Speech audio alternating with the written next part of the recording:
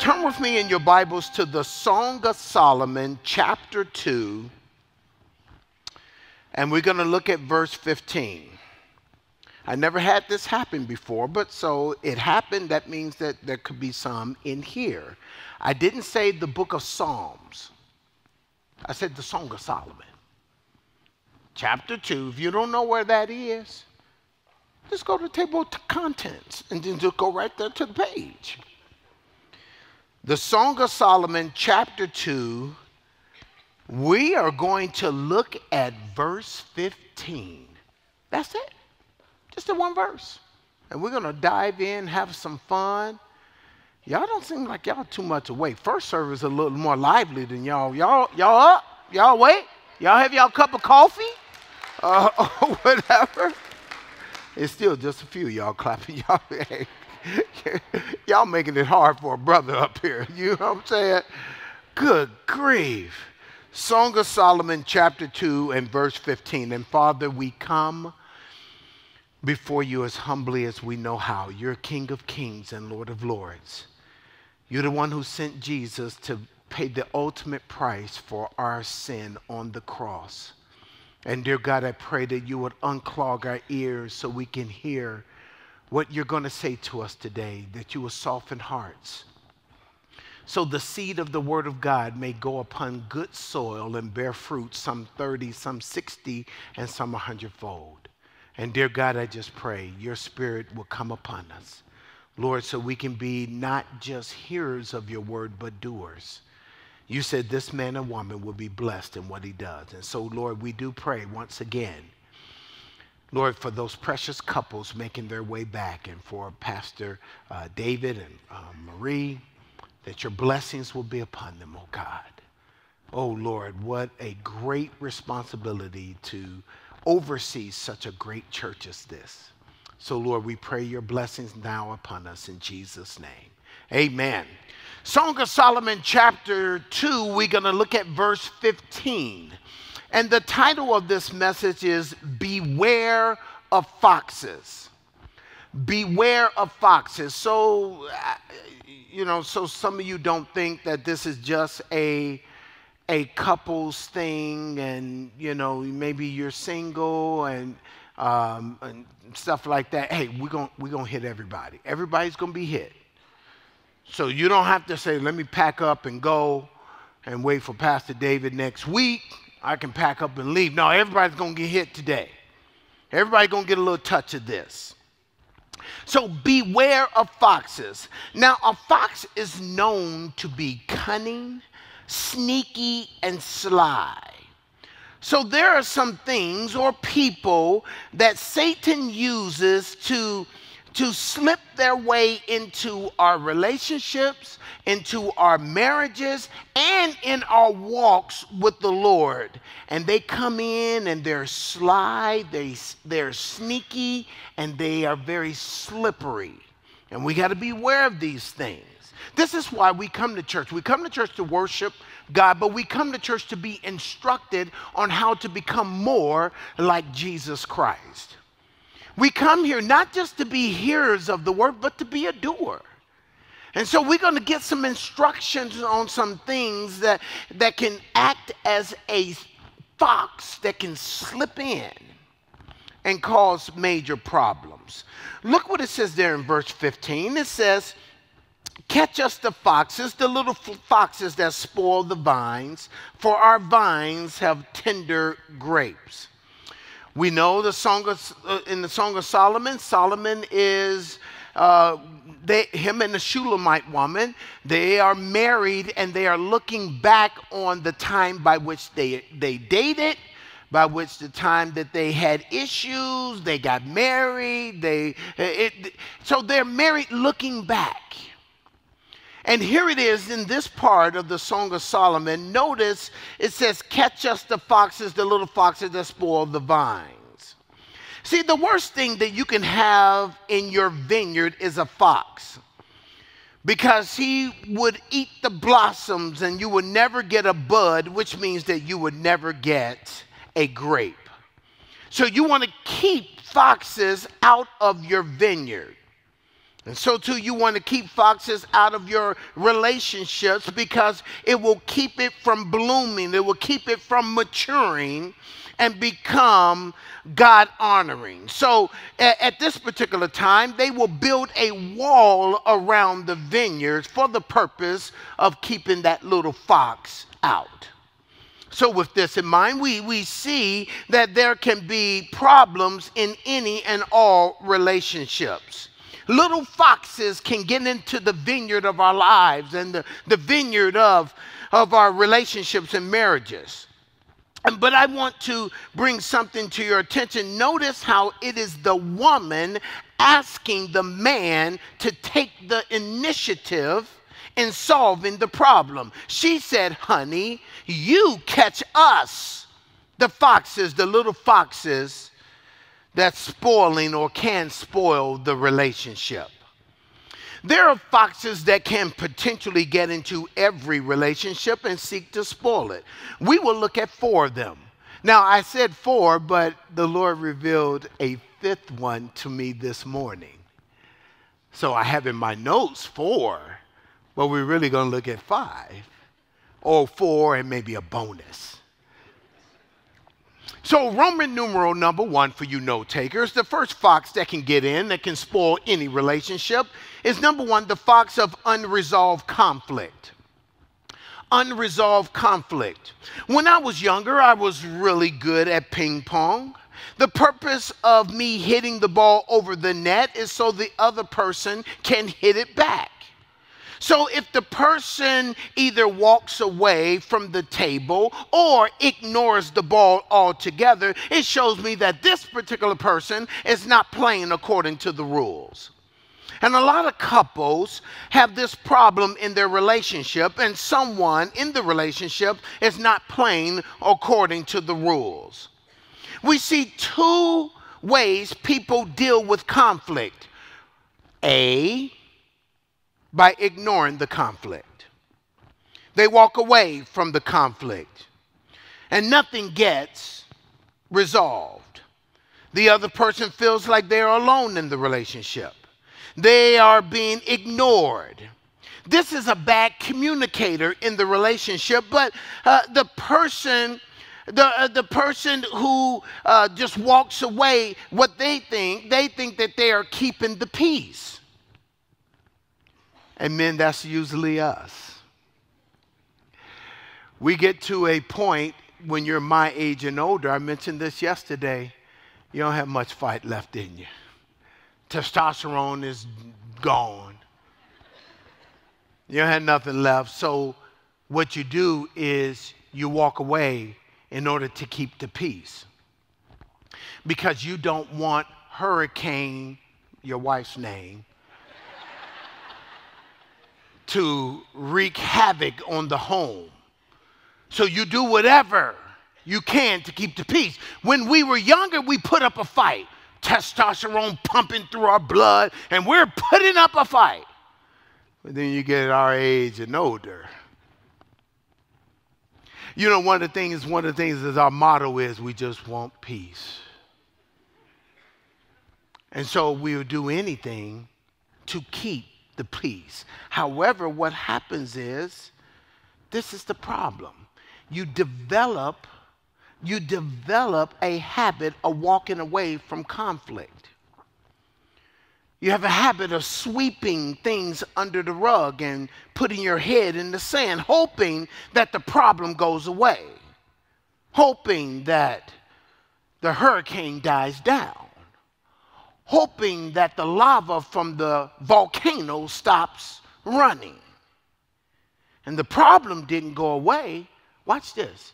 The problem went unresolved. And men, this is normally us.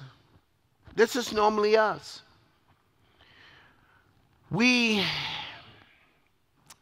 got this bad. When conflict comes, the wife wants to talk, and we result to a caveman mentality. Honey, I need to talk. Huh? Oh, can we just talk a minute? And we just grunt. And what we do is that, or we continue watching TV, or we continue on our phones, and we just continue. And and when you're my age and older, you surf through the social media with this finger, and you just keep it going. And ladies, can I help you here? I just want to help you. I'm your friend. I came all the way from Virginia to help you. I did. I really did. The time to talk is not during Sports Center, the NFL game, March Madness, the World Cup. That's not the time to talk. You come in with some deep issue, some deep thing about the relationship, let that man watch Sports Center. It's not time to talk during that time, and you want to get all deep, and then you stomp off because you never listened to me. You're right, not during this time. March Madness is on. And all the men said, amen. Even Solomon, who wrote not only this book, he wrote another one called the Book of Ecclesiastes. In chapter 3, verse 1, even he said there's a time for everything under the sun.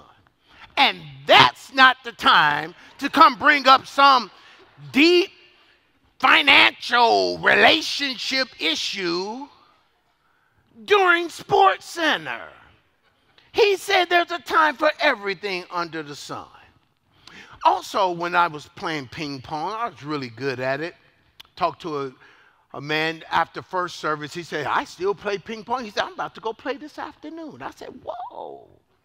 I said, man, he was easily in his 70s. I said, man, you still getting it done? He said, yeah. I said, okay. I said, what I used to do, I used to play everyone with my left hand. And if I got beat, which was rare, I would say, okay, now let's really play. And he looked at me. He said, really? I said, yeah. Well, I used to do it like that. So when I was playing ping pong, and what I would do, the way I would win, I'd make you beat yourself. And I just hit it back and just hit it back. And watch this. This is what normally happens. The person will get angry and try to slam it. Pew! And almost always they would hit the ball off the table. And there are some of you who are here who deal with conflict this way. This is the second way you deal with conflict. Be with anger. With anger. You explode with anger. Ladies, you're just like my father, you jerk. Men, you're definitely not my mother. And you explode with anger. Proverbs 18, verse 19 says, a brother offended is harder to win than a strong city. And this is why sometimes it takes days to resolve conflict in relationships because of what this verse teaches. Because I grew up in a home where this is how my dad dealt with conflict. My dad was loud, just loud. And so I'm loud. We just loud. We talking about the game. You walk past the house, you think we're in an argument. No, we're just discussing the game. We're just loud. So when conflict comes, my wife is more on the quiet side. So when conflict comes, I would just get loud and out-talk her. And sometimes what comes with that will be anger. Well, that's when I was younger. Every now and then some burst of testosterone will come up and I would try to, and now all she does now is just look at me.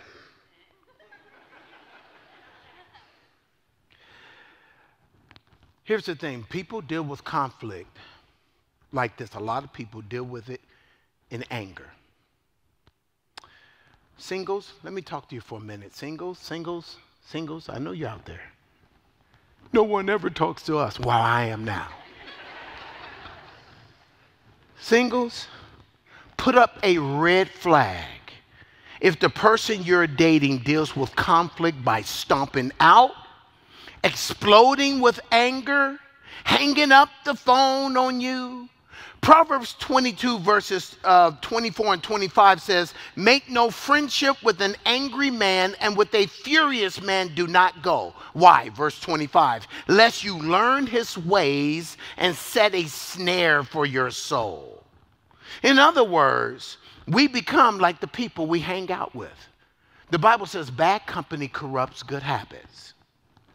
The next thing you know, when you hang out, like what the Bible tells us not to, when you hang out with the furious, angry person, then next thing you know, you start snapping on people. Snapping on people on the job, the children, your spouse. Why? Because that's the type of person you're hanging out with. And singles, let me talk to you. Let me help you here. If that person you're dating deals with conflict, with anger, stomping out, and getting angry, hanging up the phone, you still talking, and they hung up on you, let me give you the best advice I can ever give you. Run. Run. And then you're in a restaurant, and they're getting all huffy. Just, check, please. Check, please. Or ladies, if it's you, I'll be right back. I'm going to go get freshened up. And exit stage left. He still, oh, she got a lot of freshening up to be doing. Well, yeah, she does. She's at home now. That's where she is. She's at the house. Run. Run. See, I know for a lot of you singles, especially for you single ladies, you heard these verses and they have gone in one ear and out the other, and you're going to stay with that angry man. Let me tell you why. He explodes on you. He yells at you.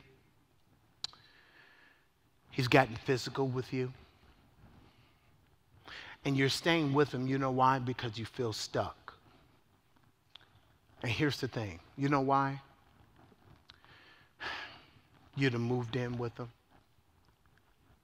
And what comes in with moving in with him, you already start having sex with them. And you feel trapped. You feel trapped. Let me tell you that there's always hope with God. There's always hope. The Bible says in 1 Corinthians 10:13, it says, there is no temptation taking you but such as is common to man. But God is faithful, who will not allow you to be tempted above that which you're able, meaning able to resist. But with the temptation, here it is, make a way of an escape that you may be able to bear it.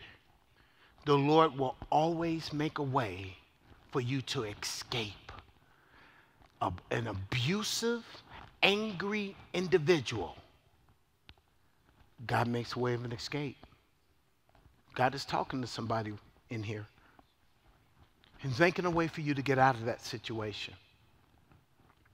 Gotten physical with you, just an angry person. The longer you stay with him, you're going to become like him. He's angry. He's angry because his father was not around, or his father was abusive. He's angry. And now he's taking that anger out on poor you. And you feel trapped because you moved in and you're like, hey, it's expensive out here. Where am I going to go? God always makes a way of an escape that you may be able to bear. Somebody needs to hear that today. Because you feel like you're in a hopeless, trapped situation, but God loves you and he always makes a way out. Somebody needs to hear that. Ladies, God bless you. Somebody needs to hear that. Because God's making a way for you to get out of that explosive, angry situation. You don't have to stay in a bad relationship like that. Get out while God is speaking to you now. So, we have foxes of Roman numeral number 1, unresolved conflict. Roman numeral number 2, here it is, the fox of premarital sex. Oh boy, this is the biggest fox to look out for. Because see, when a couple starts hanging out and being together, love wants to naturally express itself. But when you give in, it ruins the relationship because now sex becomes the focal point of the relationship. The forbidden line has been crossed. Then guilt sets in, and then Satan brings condemnation. One wants to stop, but the other person puts a guilt trip on the other person. So she gives in or he gives in, and now a wedge is formed in the relationship because of this fox above all other little foxes. So we have Roman numeral number 1, unresolved conflict. Roman numeral number 2, premarital sex. It moves right into Roman numeral number 3, the fox of mistrust and jealousy. Because sex has entered the relationship prematurely, it causes mistrust and jealousy. For example, I saw you looking at her. Don't deny it. Every time she gets up, you're cutting your eyes over at her. I saw you. And on top of that, another example. Why are you late? You said you would be here 2 minutes, 30 seconds ago. And you're late. See, you said you'll be right back. And all of these things can become a fox spoiling the relationship. And then moves right into Roman numeral number 4, the fox of an unforgiving spirit. This is huge right here. This person refuses to accept the apology from the other. Singles, can I talk to you for a moment again? Please put up a red flag and run. If the person you're in a relationship with is unforgiving, and if you feel like you are God and you don't make mistakes, beware, because James 2:13 says judgment is without mercy to the one who shows no mercy. In other words, this verse is saying if you are unmerciful, unforgiving, when, not if, when you blow it and mess up, and you will, no mercy will be shown to you. This is why Ephesians 4:32 says, be kind to one another, tenderhearted, forgiving one another, even as God, for Christ's sake, has forgiven you. Let me just say this too, men, be very sensitive.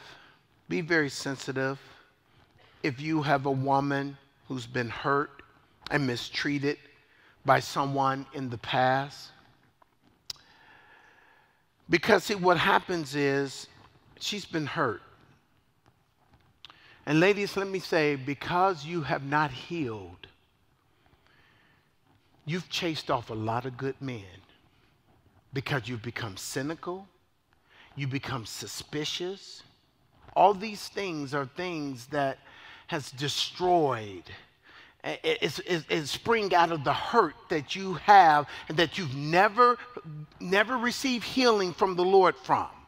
And you've chased off a lot of good men, a lot of them. Because all of a sudden, as soon as you start dating, you're on a date somewhere. You're looking at that girl. I saw you. He's like, excuse me? Yeah. That girl just walked by. Yeah. And that dude is like, deuces. I'm out of here. Check, please. Check. He's out of here because you're suspicious. You're cynical. Hey, I just come to, I want to come and bring healing to you. I bet you do. See? You've never healed. And you sabotage every person who would like to get to know you better. And men, we're no different. We get hurt too. You never had a father around, or you're angry at the one. And there's a lot of cultural things I'm hearing about. There's a lot of cultural things in the black community. There's a lot of cultural things in the Hispanic community. The Hispanic men and don't show affection, don't say I love you, and all that kind of mess. It ruins the kids. Don't allow your culture to ruin you. You better get your identity from Christ and from the Word of God, not your culture.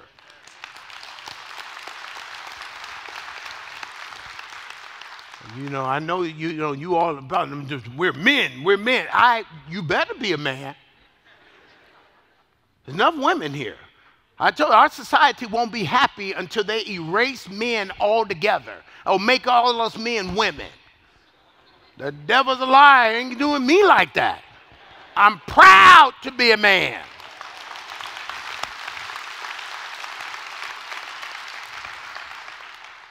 But sometimes our cultural upbringing can ruin us, because we were never told by our fathers that they love us. Therefore, you perpetuate it. And your boys never heard you say, I love you. Never. Because of some cultural thing that you are helping to perpetuate. Oh, I didn't say this first service. Somebody needs to hear this today in this service. There are certain things about my culture, my community, my upbringing that I got to filter that through the word. And there's some things that are fine that we grew up with and all that kind of stuff, but we got to filter that thing through this word right here. And we got to be careful, because a lot of times we can chase some really good women away and we can chase some really good men away because of hurt, and we never allowed Jesus to heal our wounded hearts. And I'm here to tell you, there's a lot, I'm looking around there, there's a lot of wounded hearts here. And you're angry, you're upset because these men keep taking advantage of you, because you're not healed, you're not whole. And Jesus wants to make you whole. He wants to heal your wounded heart so you're not constantly being taken advantage of by men. Those men that are out there that are predators, they can sniff out your hurt, your weakness, and take advantage of you. And it keeps happening. And it keeps happening. And the Lord wants to heal your heart. He wants to heal your heart. Because he wants to make you whole. The Bible says in Colossians 2:10, we're complete in him. He wants to complete you and make you whole. He wants to heal you of all the anger, the hurt, the jealousy, the suspicion. He wants to heal you of all that. He really does. And so that moves me to Roman numeral number 5, or the bonus fox. This is a big one. This fox that can get into any marriage and any relationship. It is Roman numeral number 5, the fox on the job or at the gym. That little fox. All of a sudden, there's issues at home. And that little fox with that cute little pencil skirt she has on, all of a sudden smiled at you. And it felt good. Or that fox at the gym. And he said, oh, you're doing such a great job. And you're like, oh. Then next thing you know, you fix up yourself a little bit extra, and your husband's like, why you fixing up to go to the gym? What's wrong with you? What's going on? Oh, nothing. It's nothing. It's nothing. I just don't want to just go out just looking any old kind of way. You're going to the gym. Oh, but I'm just throwing a little something at me.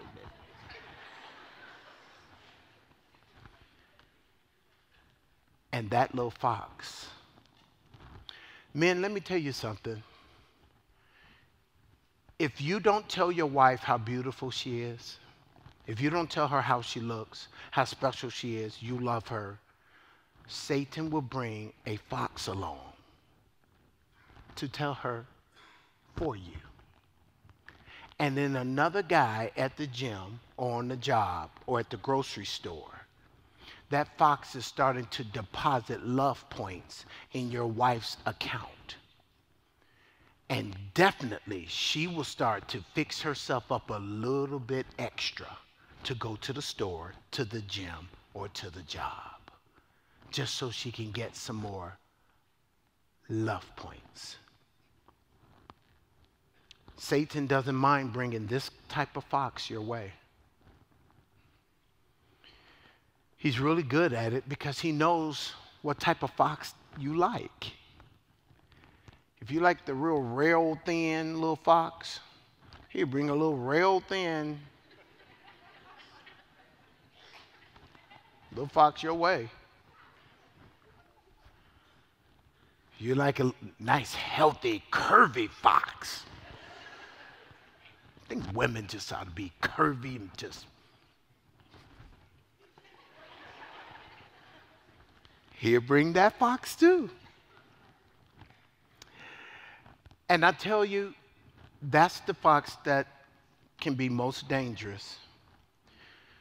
Because if you like oranges, Satan is not going to bring grapes to you. He's going to bring nice big sun-kissed oranges your way.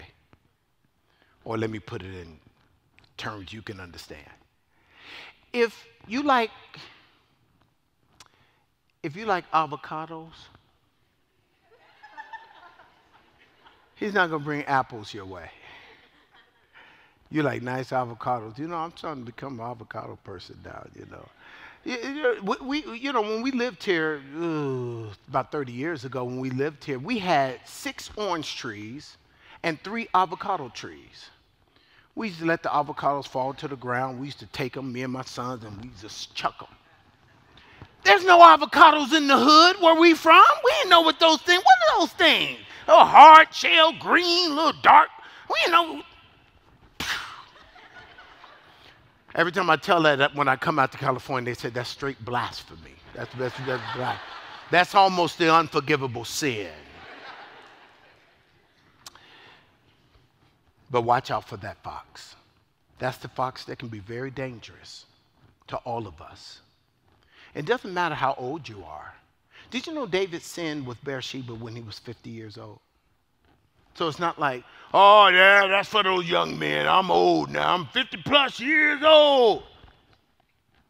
That's how old David was. So it doesn't matter the age. It doesn't matter at all. That fox is dangerous.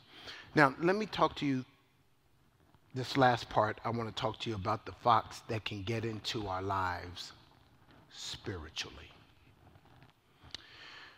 Because remember I said that the fox comes in, eat the blossom, keeps it from bearing a bud, and keeping the grape, the fruit, from forming.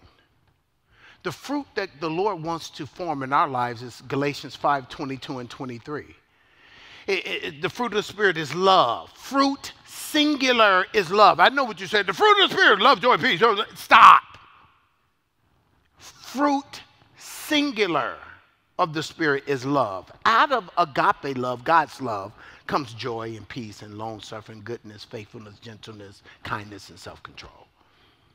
But this is the fruit God wants to bear in our lives. But when we allow a fox in our lives spiritually, instead of us being loving, we're unloving.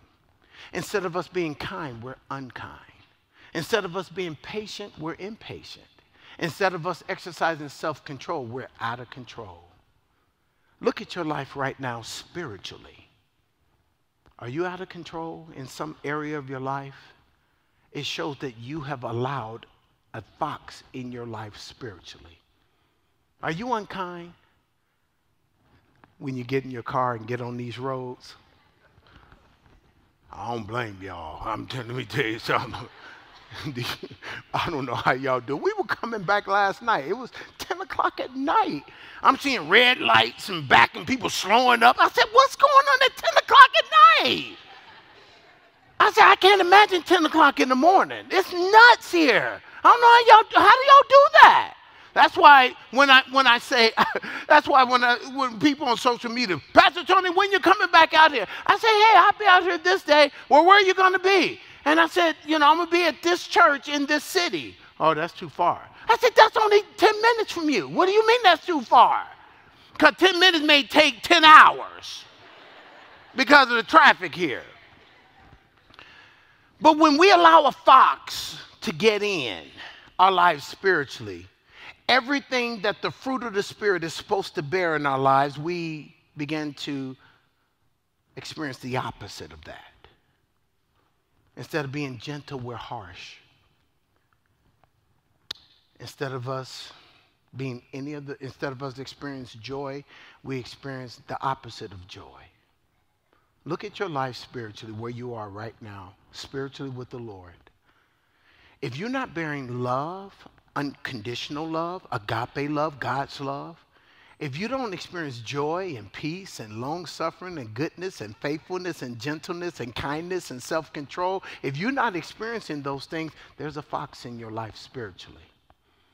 And it is keeping your life from bearing the fruit that God wants it to bear. And the Lord loves you, and he wants that out of your life. He wants it out and wants you to build a wall around that area so the fox doesn't jump back in. And this is why the Lord bringing these things out in our lives. Let me close with this. See, these little foxes that we allow, unconfessed, unresolved conflict, being unforgiving, allowing foxes to get in our lives spiritually, the Lord brought these things out because he loves us and he wants our lives to bear fruit. He wants our relationships to bear fruit. He wants our marriages to bear fruit. But we allow foxes to get in and to rob us of what God wants from us. Singles, I already told you. Singles, hey, you dating somebody that's an angry elf? Run. You don't have to put up with that. And on top of the exploding in anger, getting physical, and there is no ring, tell him, deuces, I'm out. Or if you, like I said, at the restaurant, I got to go powder my nose. And go right through the kitchen, on the back door to the kitchen, head right on out. Taxi, Uber, or whoever. You get up out of there. You don't have to put up with that. Put up with that. And if he's here right now, I'm telling you, if you've been physical with that woman, you got problems. Because that woman is a daughter of the king. And he don't take it too kindly, you mistreating his daughters.